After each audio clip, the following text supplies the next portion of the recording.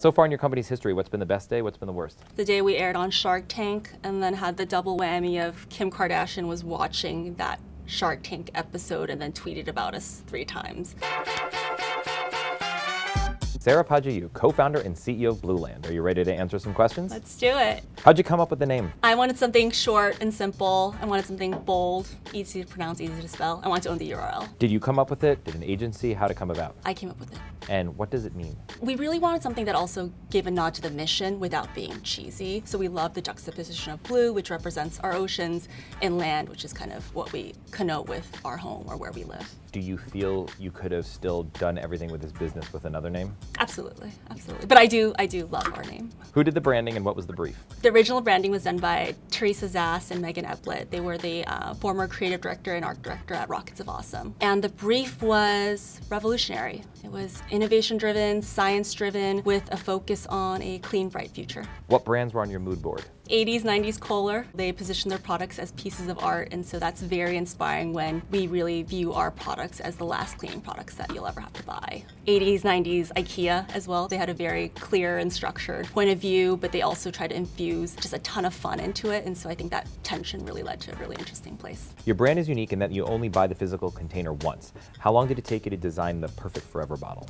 Almost a year to design the Forever bottle, and obviously it was a lot of pressure for us, and it was just a critically important piece of the brand because, you know, our hope is really that you are buying the last set of cleaning products that you will ever buy. How many different iterations do you think you had so you went, she'd be perfect? We definitely had at least over 100 iterations. Aside from Blueland, what's the best small act of sustainability people can make in their everyday lives? Water bottles, coffee mugs, and plastic bags. Were you always eco-conscious? I really began my journey of becoming a more eco-conscious consumer when I became a new mom. That's when I started to realize that there were all these plastics or microplastics in our water and our food, and that's when I started to draw the connections between all the single-use plastic that we're using as consumers and how it's ending up in our waterways and our oceans. You strike me as someone who can get excited by any business so long as it met your criteria. Am I right? It's true. With Blueland, this was actually the 5th business that I've had the opportunity to bring to market. And once I became a mom, I developed a really deep-seated desire to do something more personally meaningful. If I was going to spend this much time away from my family, there just had to be more in it for me than just putting a new brand or a product out into the world. You posted on Instagram saying, "We're not a sustainable company, we're a responsible one." What's the difference? It's being very clear-eyed about, ultimately, we are putting new things into the world, and we really do encourage even our customers and community to really think about, instead of just purchasing better, really start with, like, do I need to be purchasing this thing at all? There's a lot of greenwashing out there. How can consumers tell if a brand is being performative or authentic? I do think that you can rely on certifications. Look for certifications to really be that stamp of approval that companies are doing what they say they're doing to sort of a good standard. You attended Harvard undergrad and Harvard grad school. Which one was harder? Undergrad, for sure. A lot of really academic, analytical entrepreneurs I've met credit their aha moment to reading research in some sector, discovering a crazy stat before other people, and then wisely focusing on that territory immediately. Is that the genesis of Blueland? It was the genesis of Blueland to the extent that it was an aha moment for me when I landed on, I want to start a company with a mission to eliminate single-use plastic packaging. At that point, I was very open. It was never about cleaning products. So we landed on cleaning products ultimately because it was a low-interest category. People did not really care about what brand their cleaning products were or what brand their hand soaps were versus toothpaste, shampoo, deodorant. Consumers had a much harder time switching from what was tried and true for them. All right, we got our Flow Code Flow Card. So this season, Flow Code is sponsoring mWithTheBrand. They are a revolutionary new QR technology that makes gorgeous QR codes with rich information that allows you directly to connect to your consumers. Right now on screen, there is a beautiful customized flow code for Blueland. People will take their phones out and it will take them to their own flow page that they will design for you. It's a robust kind of microsite. What would you love Flow Code to put on your flow page? I would love to show everyone how our products work. I would love to do a little fill, drop, clean and show our little tablet effervescing. It seems to me that you had or have the first mover advantage in the reusable cleaning products category, but now I see a ton of cool brands in the space. How do you keep your edge? The innovation and the science. We are absolutely an innovation-driven, science-led business. All of our formulating, all of our R&D happens in-house. So we own all of our formulas. We have over 40 patents pending and growing. Sarah Blakely always talks about patents as more of a marketing tool than anything else. She's never actually pursued people who've tried it, but she knew it was a deterrent to say patents.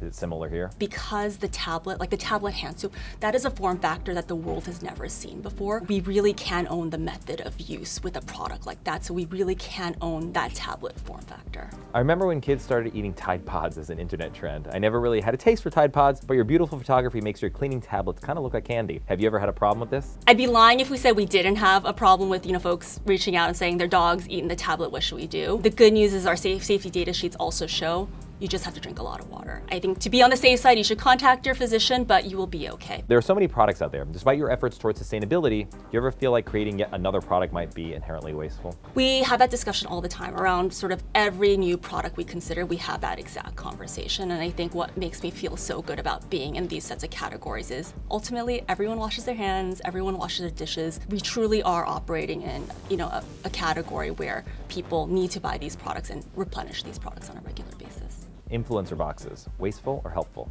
Helpful, but we try not to be wasteful, so we try to reach out first and ask if they would like to receive our products versus just blindly sending out a bunch of stuff to people who may not want it. I've heard about you for years, but I've never been targeted with any advertising on any platforms. What's your paid media strategy? I'm a little disappointed to hear that you haven't received an ad, because I would assume that you're right in our demographic. But overall, we focus heavily on word of mouth, and I know that is not something that a lot of traditional VC-backed DTC brands do, but very proud to say that most of our customers acquired to date still have heard about us first through word of mouth. How'd you get Kevin O'Leary to scrub a toilet? Kevin has been an incredible supporter. Met him first on Shark Tank, which is where he invested, and now that he has skin in the game, he has to do some work for us. Can you describe in detail who you're targeting? I don't think I could say where I could describe in detail, because ultimately we do believe that we have a product that has mass appeal, and I think the efficacy and the price point is the main reason why. What's the best part of the job? The opportunity to create something from nothing. What's the biggest challenge you've had to date? Letting go, let other people take the reign, not having everything exactly the way that I would have ideally wanted. What's the next milestone you're working towards? Channel expansion,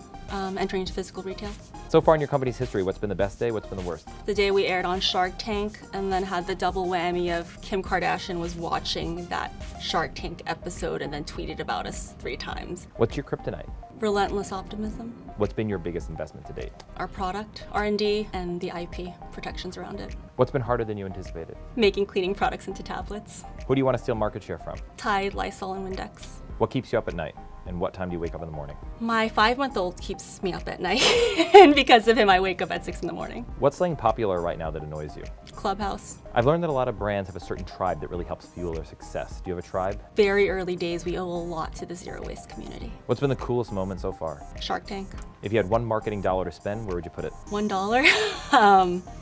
Cup of coffee. What's the biggest lesson you've learned so far? Happiness is a mindset, and it's really ours to choose. Where do you go from here? Where don't we go from here? I feel like there is just so much opportunity ahead of us, whether it's new products, new channels, new markets. I'm more excited than ever for the future that lies ahead. Sarah Paiji Yoo, co-founder and CEO of Blueland, thank you so much for coming on and answering all my questions. Thank you, that was a lot of fun. I'm Ian Wishengrad, and I'll see you next time on I'm With The Brand.